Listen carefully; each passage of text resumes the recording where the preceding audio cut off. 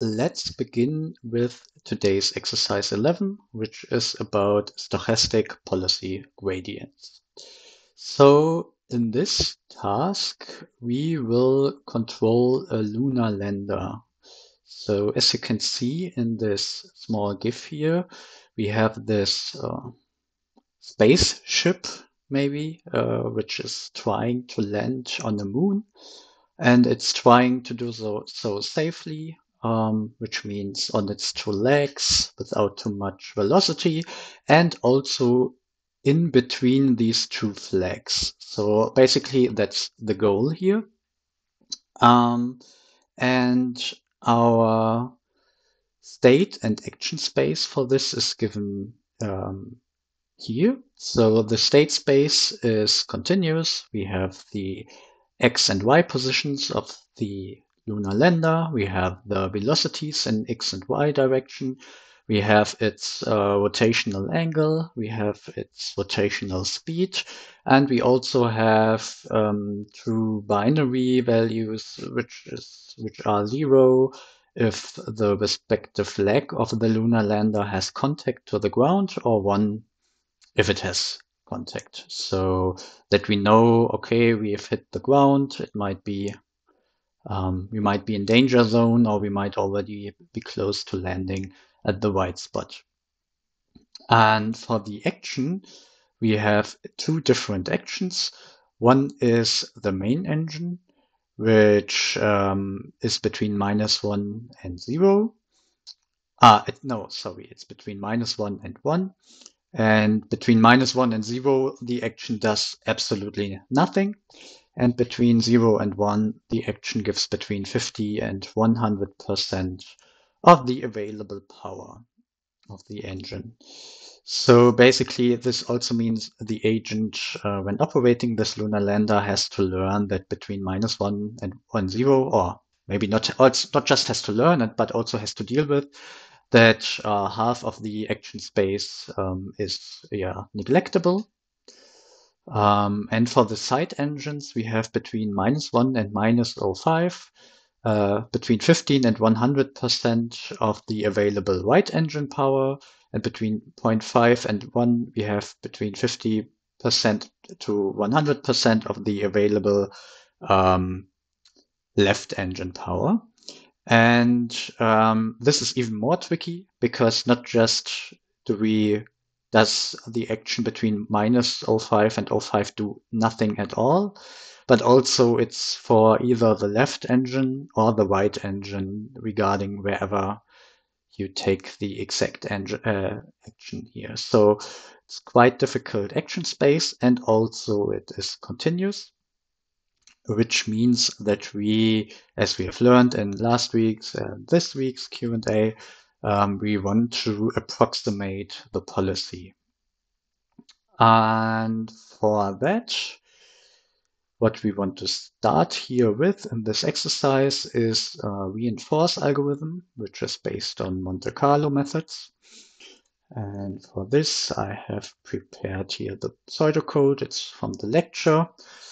And yeah, so basically what will we do?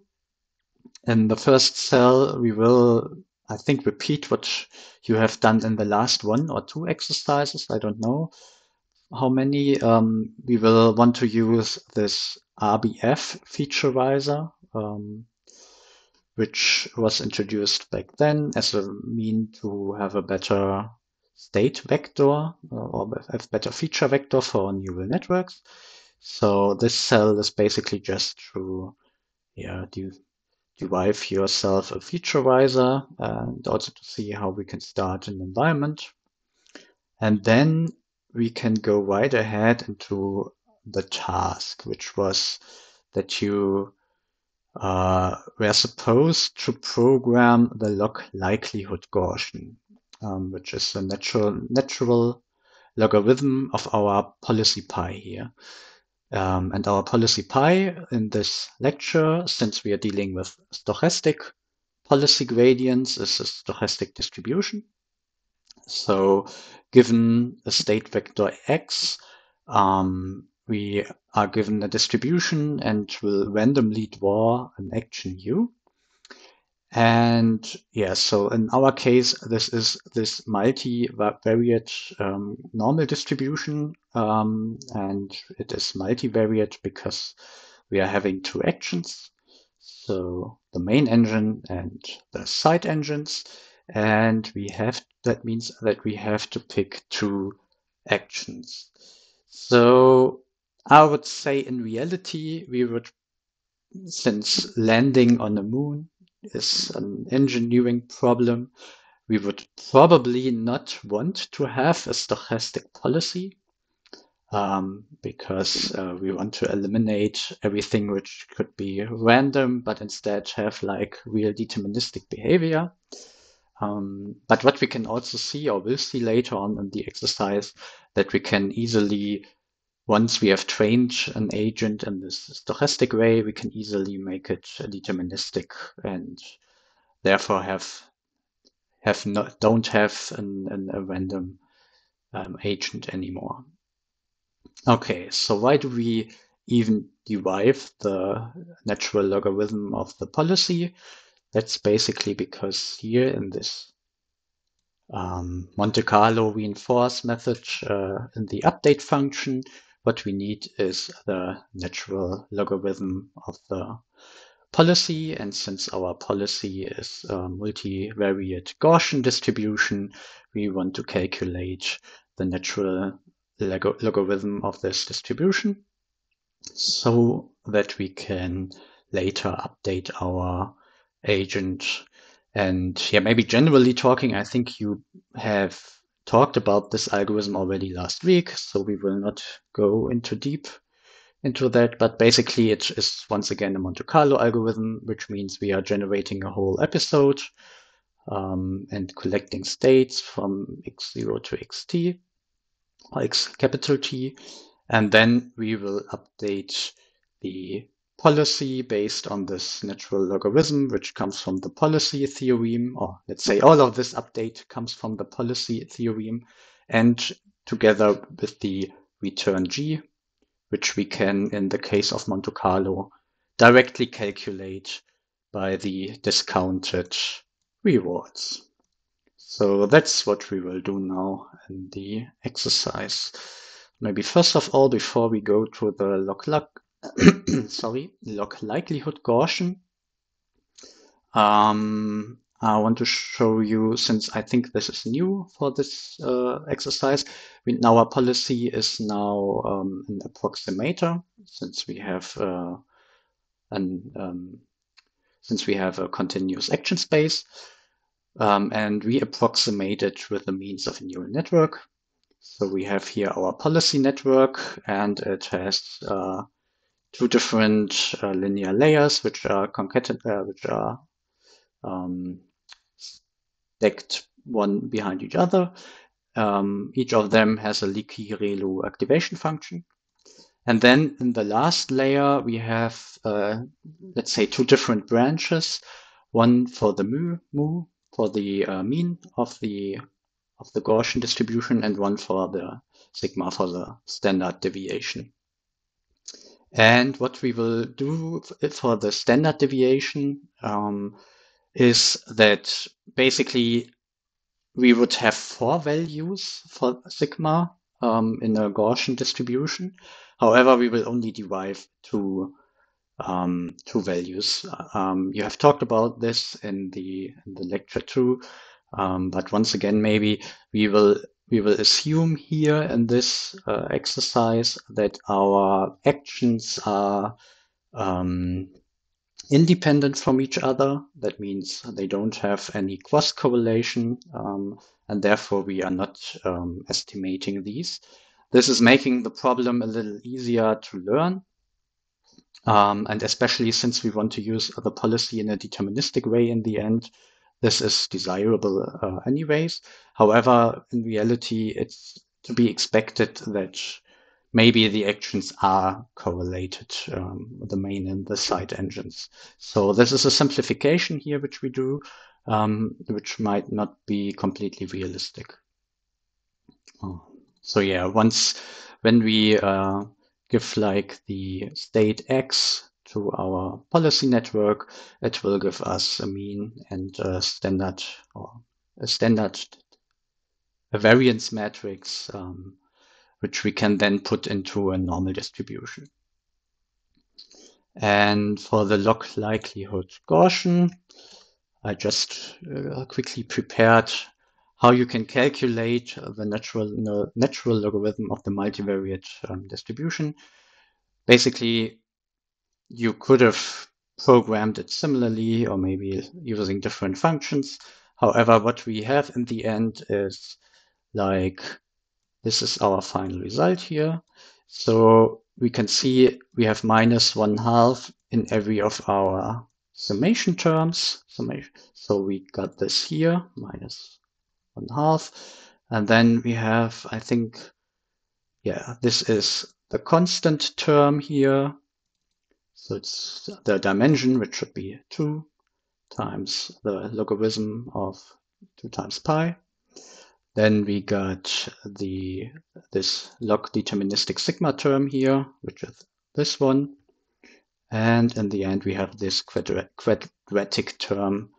So this one, which we calculate here in this line. So this is just the natural logarithm of our policy, which we will later need in our algorithm. Okay, so here we got some initialization, which is not so important for now, just to stabilize the network learning. Okay, so what else do we have? We have an interact function, which is now, maybe I can also go back to the pseudocode, which you've by now probably seen in many exercises. So how does our stochastic policy interact with the environment? Basically, we have we derive our feature state. So we use our feature visor with the RBF features and transform our state. And then we use our policy, which is our policy network, to get a mu and a sigma. And then we have this deterministic flag. So either we want to have a deterministic agent, maybe we want a deterministic agent, maybe we want that later on when we actually roll out our agent to a practical application, or at least during training, or maybe even during deployment, we want to have it random. So if the deterministic flag is set to true, what we want is we just want to apply mu. So the mean of our actions, we just want to apply it here. We don't want to have any random component. So, but note that this mu is not a global mu, but instead it is dependent on the feature state.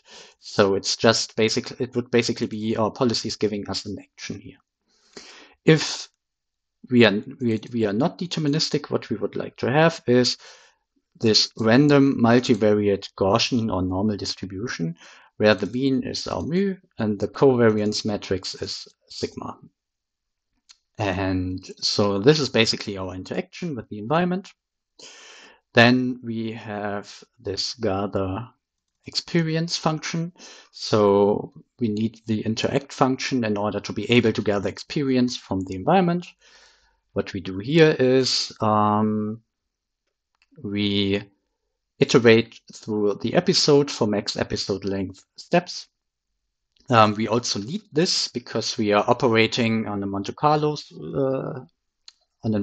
algorithm, which expects the problem to be cuttable into episodes. So we need some kind of end here. And yeah, then what we do is we interact with the environment, and we save state, actions, and rewards. And we already save these ln of pi's here. So we already saved these here because we are having all of these available at the moment.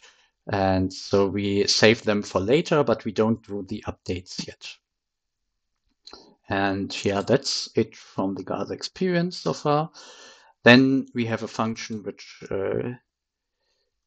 is to compute the returns. So basically, this is the for loop, which you can see here for t in the length of states. So this is for one episode.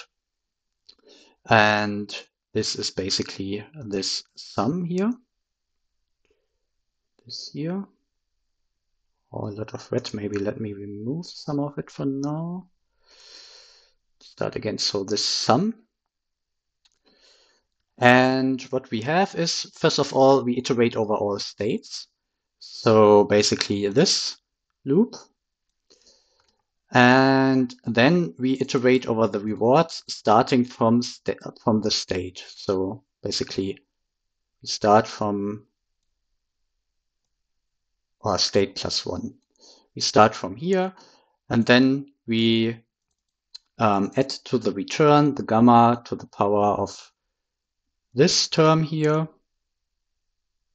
which always starts at 0, and times the momentary reward. The code which you have, if you already had a look at the solution, was missing something. So basically, the code which you have, which you might have already seen, stops here. So just appends GT. However, taking a look at it today and preparing for this exercise, I saw that we were missing something, which is this term here. So we are still not doing the update. However, at the end, we want to multiply, for the update, we want to multiply this whole term with gamma to the power of k, which is our current time step t. And we have not done this in the learn function. So you can see here where we derive the policy loss, we are multiplying this log part, and we are multiplying g. So this log part and g. However, we are neglecting this gamma here. And so what I've done today is I added this gamma to the power of t as a multiplication directly to g. So basically I did these two together. So you don't have to take care of these anymore. So yeah, but I already tried this, and I trained it for like 2,500 steps, which you can see here. And basically, it so far doesn't really change how well the agent seems to train. So I would assume this term might be neglectable here. However, I will still update this to the code in the repository, and I will also execute it again. And so that you will have a version which actually reflects the pseudocode from the lecture. So sorry about that. Just so that you know, this has been added. Okay, so what we do here now is we computed the returns g plus multiplied with this gamma to the power of k, or it's called t in this code. And then what's left is only the learn function, which, as I said before, is now just putting everything together, the log probabilities and this g times gamma to the power of k. And then we can, as you have already seen probably quite often now, train our neural network on that loss. And then in the end, our whole training loop becomes very small because we have already dealt with all of the things in this pseudocode in functions. And yeah, now I don't know if you have also tried to execute it, this cell. So we are doing 5,000 episodes. And for me, this executed quite fast. So it only took 24 minutes, I think. And we can see when looking at how the reward behaves, that the mean or the moving average is increasing. And we can also see for the end that some episodes seem to have been quite successful. So it says in the introduction of the exercise that we expect the episode to be successful if the reward is above 200. So we can assume that maybe if we had learned a little longer here, we might have slowly gotten further to, let's say, a successful policy. Um, However, we will not continue training here for now. For this exercise, this should be sufficient that you see, okay, it is learning something, but it shows a lot of variance, which is to be expected by Monte Carlo, and it's taking a lot of time, let's say, in simulation. So we needed to simulate a lot of episodes to get to this performance, which is still not sufficient. So we are seeing typical problems Monte Carlo algorithms have. And yeah, so the next cell is just for you to play around. So I advise you to try this code yourself. So what you can do is you can set deterministic to false or true. And this is another bug which I fix here now. Sorry for that. So you can set this flag to false or true. And then this code will either try to execute it randomly using the Gaussian distribution or deterministically using the mu. And you can then see whether the stochastic or the deterministic policy is better. From my experience, they might not be too different, and sometimes even the stochastic policy could be better than the deterministic one. However, what you can see now from a test one I did yesterday, I think, that the returns for the episodes are still not very good, at least in this training. So we do not reach 200 at any point here. So there's still room for improvement, which for Monte Carlo applications could either be by not using, so we could either add, for example, a baseline. I think this was introduced in the lecture, so that we try to minimize this variance here. Or we could move away from Monte Carlo algorithms and instead go to, for example, TD targets, which update the actor critic stepwise and do not wait for whole episodes until they do an update. So that's what we also will do in the second exercise. Do you have any questions so far?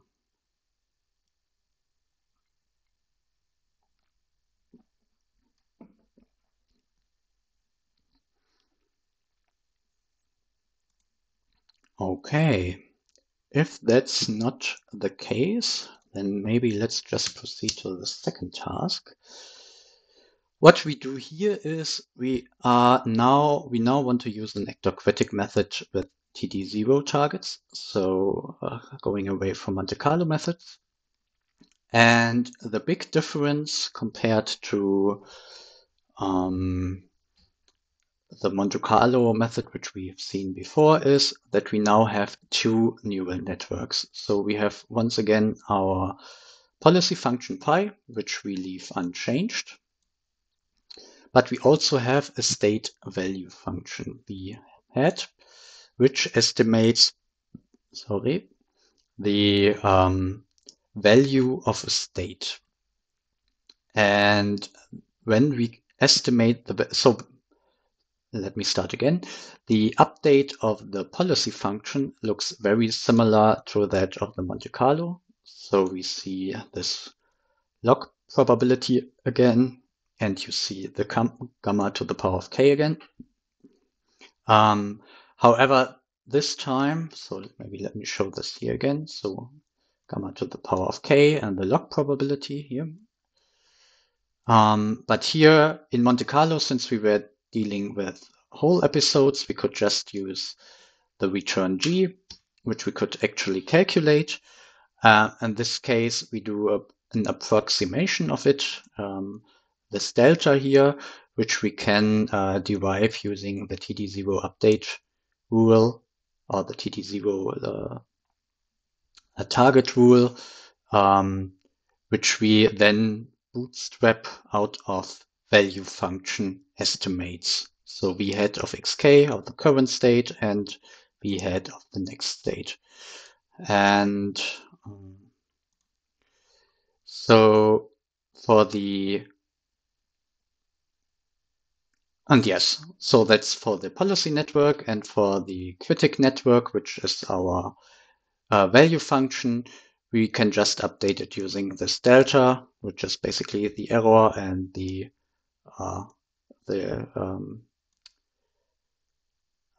gradient with respect to the value function of the state. Okay, so therefore what we have to do in our code is we need another neural network for the critic, which is now estimating the value function. So we have this critic network here, which has only one value at its output, which is basically the value estimate. And yeah, we initialize ourselves a new critic network and a new policy network here, and we call them actor for the policy and critic for the critic. So this is the terminology for actor-critic methods. And then I think for this task, yes, you only had to, and probably this loop, you only had to write two more functions, the learn critic and the learn actor function. And basically in the learn critic function, as we've seen here in this line of the pseudocode, what we want is we want to have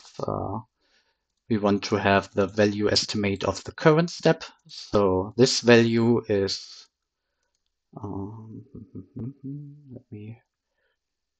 this value would then be the value estimate of this state.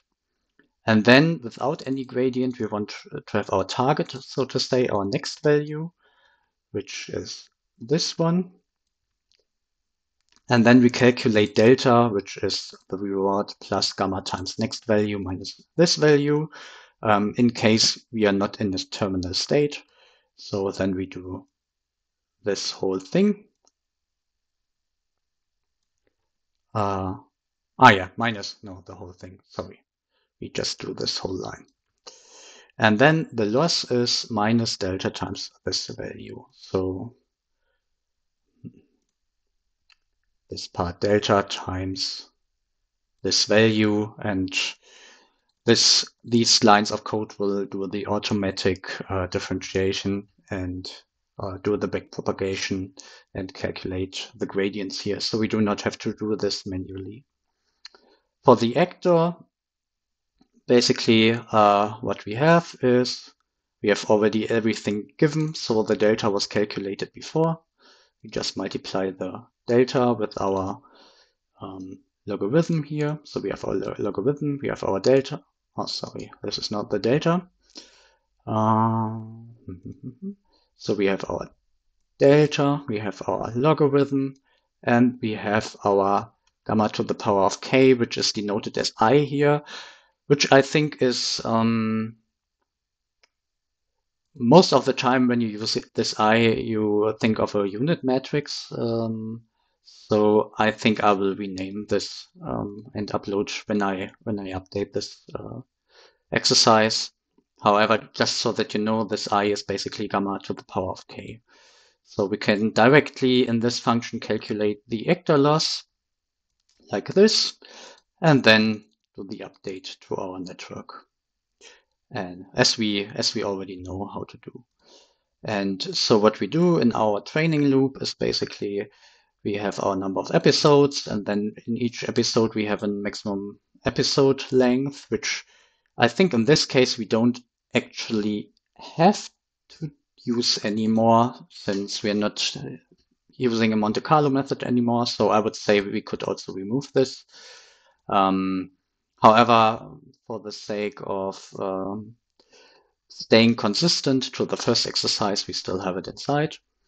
And so what we do is we can reuse the interact function since we are operating on the same policy as before to generate ourselves a next state, reward, done, action, sigma signals. And then we can just afterwards call the learn critic and the learn actor functions and have to make sure that gamma to the power of k actually gets updated at every step. So this is updating our gamma.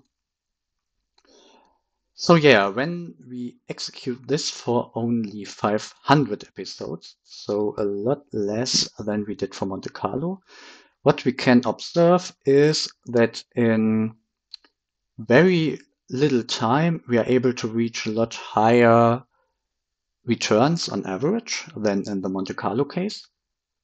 However, if you have executed this on your computer, you will have noticed that this actually takes quite some time. So I think for me, this took 3 hours. So compared to the 24 minutes, this is at least 6 times as slow. And so what we have gained basically is a lot of sampling efficiency, which means we have to operate a lot less with the environment, which is great because which can be great sometimes, for example, on real applications. Imagine we wouldn't operate here on a simulation of a lunar lander, but instead we would have like an actual machine which wants to land on the moon. We cannot have 5,000 trials until it's finally successful. So we have to do as little sampling as possible to have a good controller as possible. So this is good for real applications to have sample efficiency. However, we sacrificed sample efficiency. No, we gained sample efficiency for the sacrifice of computational complexity or efficiency, which because our critic network is also quite big. So you can see here 400 neurons in the hidden layers. We Since it's quite big, it will take a lot of time to train it properly. So we need a lot of computational power, and we need longer to train it if we don't have computational capacities. So this comes at a sacrifice, yet what we see is when we do this execution here, which is once again not correctly programmed, I'm sorry for that. When you execute it here, what you can see is that the rewards are almost always, in my test one, I had an episode which went wrong, but almost always above 200. So if you execute this code yourself, what you can see is that most of the time the lunar lander is able to successfully land on the moon, and that despite having only learned for 500 episodes. So what you could also try is to learn longer, maybe 1,000 episodes, maybe 2,000 episodes. It will take a lot of time. Depends on your computer. But at this point, we are able to have a successful stochastic or let's say stochastically trained, but now deterministic policy, which has solved our problem. Yeah. So do you have any questions regarding exercise 2 or regarding the whole exercise? Any questions? Anything which is unclear?